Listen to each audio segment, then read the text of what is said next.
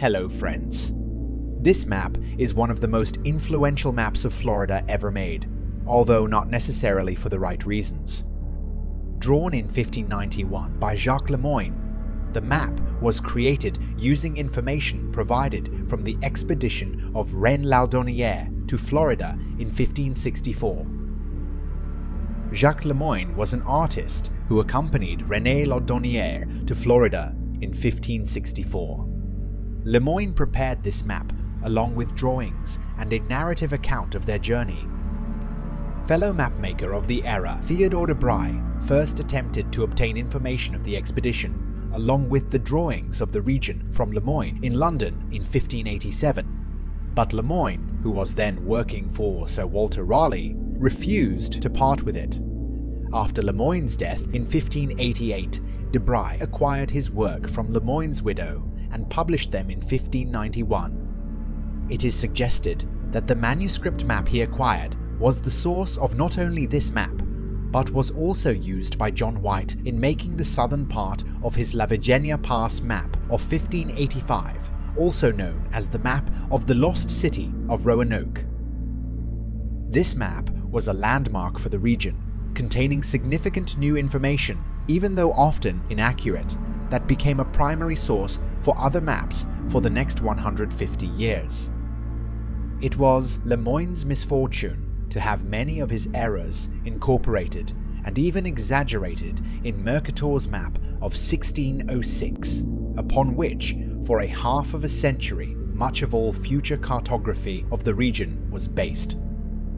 Le Moyne's coastline is usually correct for latitude, but the shore extends too far east rather than northeast in direction. This caused a striking error in Mercator's map with a compensating enlargement of the Virginia region. The mistake was corrected somewhat by Jansen in 1641 and those who followed him, but for well over 50 years, nearly every map produced based on the one by Le Moyne ended up with the same errors. The sea shown at the top is probably Verrazano Sea. A similar body of water is found in Lescarbot's map of 1611 and Seller's map of 1679. Along the coast are Latin names for rivers and bays such as Gironda, Garumna, and Charenta, together with a few of the earlier Spanish names. While scholars have attempted to identify the rivers shown, Cumming questioned whether Le Moyne had definite knowledge of the number of rivers along the coast. The names were given on the first voyage under Ribaut, who in his account makes some reference to their latitude and appearance. They were eventually superseded by others when the 17th century English settlers arrived, and only Le Moyne's Portus Regalis, or Port Royal, survives. Le Moyne's placement of Charlefort on an island at Port Royal in Carolina, or the Fort La Carolina on the River May, are helpful identifications, but the name Carolina was copied by a later mapmaker as well as by Nicholas Sanson 1656, and on those maps the city was put much farther north.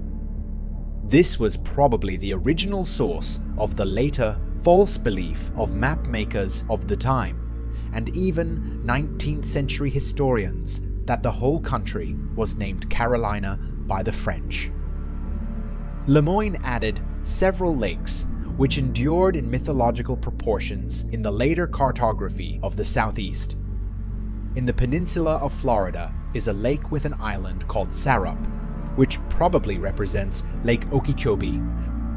North of Sarup is a larger lake, which over time became the great inland lake of the Southeast. Le Moyne locates it slightly southeast of the mouth of the May River, which is now called the St. Johns River, and that is where its waters flowed into. He calls it Lacus Aquae Dulcis, or freshwater lake, and says that it is so large that from one bank it is impossible to see the other side. To the north of the lake, among the Montes Apalachi, or Appalachian Mountains, is another large lake fed by an enormous waterfall. Below this lake is written in Latin, "In this lake the natives find grains of silver." This waterfall may have been inspired by tales of waterfalls in western North Carolina, but it is more likely to depict the legends heard from Indians of the Great Falls of Niagara.